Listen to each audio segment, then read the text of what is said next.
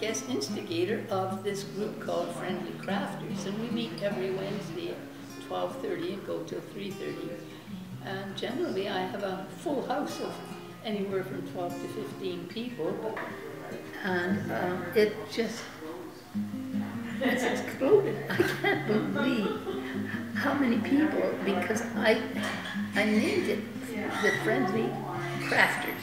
We have everything from knitting to coloring, iris folding. I'm sure other people might know what it is, and it's gorgeous. Felting, the lady that does the felting does beautiful, they all do beautiful work.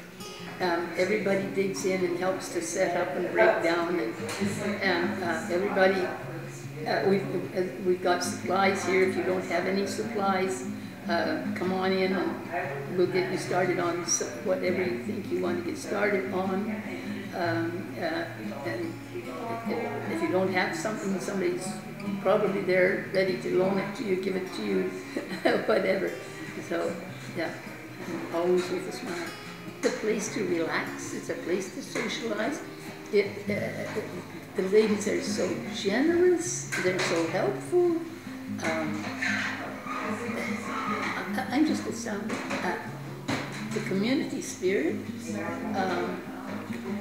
the amount of talent. It's given me a whole new lease on life.